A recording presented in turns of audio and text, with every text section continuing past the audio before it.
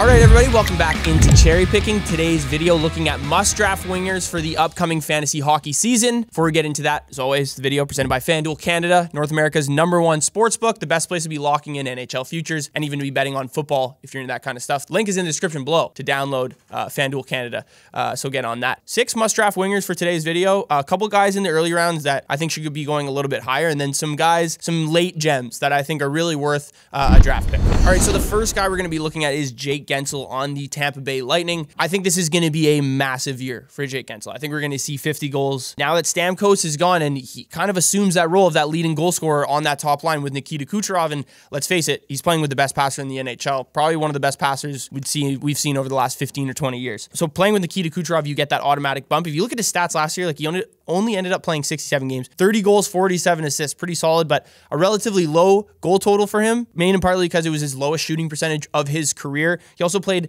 the fewest minutes I think we've seen Jake Guentzel playing, like 4 or 5 minutes per game, less than 20, right around that 19 mark. So I think we'll see Guentzel be a lot more power play, maybe not power play dependent, but we'll see him, produce on the power play more than we've seen, let's say, in the last 2 years. He was phenomenal in the playoffs for Carolina, really good last year, and just a goal scorer I think that's kind of flying under the radar, because I think Tampa at this point continues to kind of be in that same kind of avenue right there. So Jake Guentzel, I'm going to say 50 goals if he stays on the line with Nikita Kucherov the entire season and plays on that first power play, because they've already talked about in training camp when they've run the first power play with Guentzel in the same group essentially, but without Stamkos. There's just new ways they're involving him. It's not the one-timer, but there's new ways they're going to involve Jake Guentzel where he's going to be able to score on that power play. All right, the next guy we're going to be looking at, Adrian Kempe on the LA Kings. His ADP right now right around 50, so, going in those earlier rounds, and a guy I think that could explode again. We saw that last season, or sorry, the season prior to that, but this past year, 28 goals, 47 assists, so a little bit assist dominant, which is a guy that's, it was goal dominant just a year ago.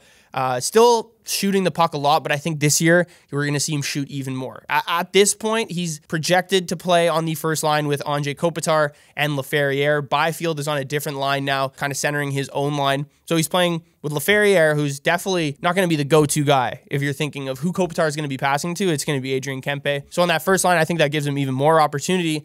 And then, as I mentioned in my one of my videos this week, Anze Kopitar said that the Kings are going away from the 1-3-1, this neutral zone trap they've been playing for the past 3 or 4 years. Reasons why they've been a very good defensive team for sure, but they've lacked a little bit of explosion on offense. So I think they're going to be very explosive and a lot more aggressive offensively. I think that's only going to help, speedy elite scorers like Adrian Kempe, Trevor Moore, Quinton Byfield. But I think Adrian Kempe is at the top of that list right now. This is a team that's been always a team with a high expected goals for, but a very low shooting percentage, I would say, over the last couple years.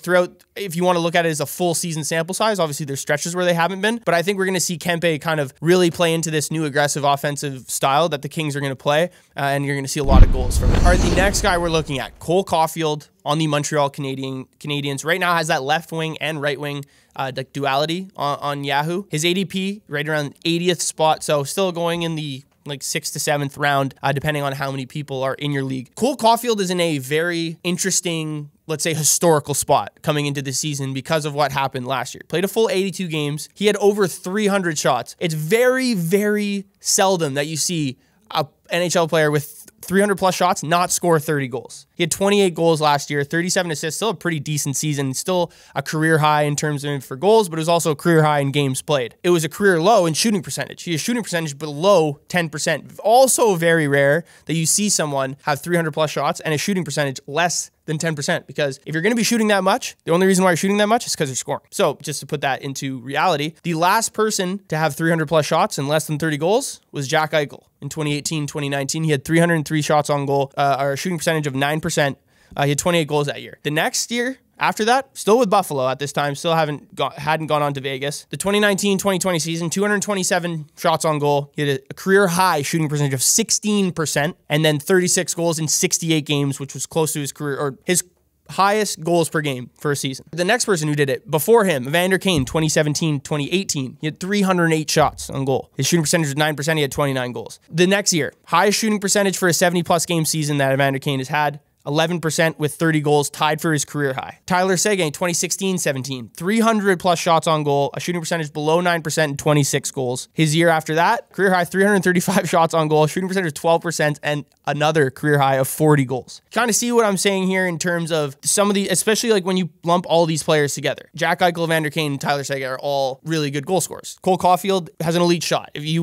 Apart from the stats, if you watch him play, you know that he's an absolute elite shot. Last year, you could chalk up to the less than 30 goal season, I think, puck luck. Because if you look at the metrics, his shooting talent above average last season was 27%. That ranked 10th in the NHL. His goals above shooting talent was -11. So you really could have tallied 11 or 12 more goals onto that total. That gets him to 40. Cole Caufield will be a 40-plus goal scorer this year. I think there's also a little bit of a decoy at this point, considering I think a lot of people are like headlining the Line A signing and the Slavkovsky breakout. But I think Cole Caufield's just kind of just in the back, just waiting to kind of come out and produce this year for a huge season. So Cole Caufield's a guy I'm drafting earlier than probably most would.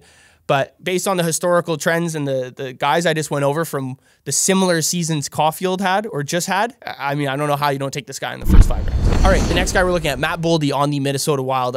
If you watch his channel, I've been pretty high on this guy for the last 2 seasons as well, despite him playing not full seasons. His ADP right now, right around 75, so a little bit lower than Cole Caufield. I think the Wild are on the cusp of being one of the best teams in the NHL. And I think it starts with Matt Boldy and Kirill Kaprizov. Boldy has been such a good goal scorer, and he just needs to stay healthy, as I kind of mentioned at the top. And yes, I know he's already gotten hurt in training camp. Something to keep an eye on for sure, but I'm still drafting him. I'm still drafting him at this ADP. If he doesn't come back from injury, or if the injury tends to be something not serious, I draft him earlier. He's been a consistent guy who's at a shooting percentage of about 12%. Last year, 13%, 29 goals, 31 goals the year before that. Matt Boldy, Kirill Kaprizov, and Matt Zuccarello all ranked in the top 5 last season in relative expected goals percentage. That essentially means that when they're on the ice compared to when they're on the ice, they're creating triple the amount of offense, especially Matt Boldy and Kirill Kaprizov. And Boldy's 5-on-5 on-ice shooting percentage last year was 7%, 9% the last 2 seasons. That's relatively low. So we're going to see, I think, this Wild team explode offensively, be a little bit better defensively, like that, or be good defensively again this season.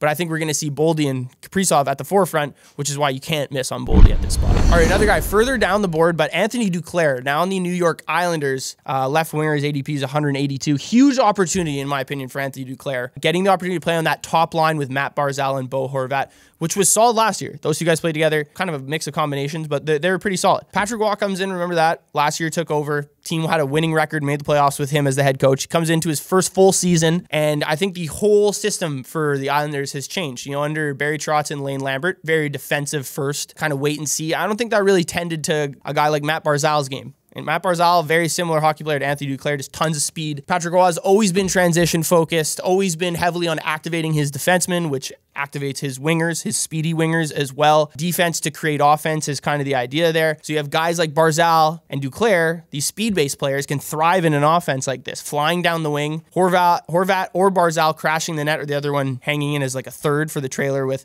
Horvat or Barzal, excuse me. His career high in the Panthers is 58 points, 31 goals in the 2021-2022 season. Now, I think if you look at the company he played with, that's probably the best company he played with, other than, he had a really good second season with the Arizona Coyotes, where he had, I believe 50 points as well. But this season that he played with Florida in the 2021-22 season, he played with elite players. And again, he's getting the opportunity to play with Matt Barzal and Bo Horvat, 2 elite players. If you look at the guys he played with, Barkov, Verhaeghe, Bennett, Huberdeau, those guys had great seasons, all of them that year. But Bo Horvat and Matt Barzal aren't far off from that. So I think Duclair will definitely be a huge beneficiary of this new system he's going to be playing in, and being on the top line with these 2 very good forwards. So I think you have to draft Duclair. All right, so the last guy that I'm going to tell you guys to draft at the end of your drafts is Connor Zary on the Calgary Flames. Doesn't have an ADP listed. Last year, 63 games with Calgary in the NHL, 14 goals, 20 assists, a couple points on the power play, less than 100 shots, relatively high shooting percentage, which is, maybe that's a little bit concerning, but I think he's just that good. I don't think he's going to have a 16% shooting percentage throughout his entire season this year, but I think a 12 or 13, and then you uptick that, the shot volume and his ice time. I think it's reasonable to say that Connor Zary could have a 30-goal season. And if you look at it too, he played last year with Kadri and Pospisil for pretty much, that was the most line combination he played with. Solid numbers. They had a 53% expected goals for percentage, 2.7 expected goals for per 60, creating a decent amount of offense. But for the last 3 years, the best line has always been whoever has played with the combo of Blake Coleman and Michael Backlund. Been the most consistent line for the Flames for the past 3 seasons. If you look at back in 2022, when the Flames were a pretty solid team, scoring a lot of goals, making playoffs. Andrew Mangiapane scored 35 goals that season on whose line? Michael Backlund and Blake Coleman's line. As I mentioned, high shooting percentage last year for Connor Zary is definitely a little bit concerning, but he had 58 points, 21 goals in 72 games in the AHL the year prior to that. He's worth an ad. He's worth a stab late in the draft. You know, being put on this line and really being given this huge opportunity from Ryan Huska, it's worth it at this point. All right, thank you guys for tuning in. Let me know what you thought of must-draft wingers. Be sure to like, comment, and subscribe. Shout out to FanDuel Canada for sponsoring the video, and I'll see you guys next week for some mock drafts.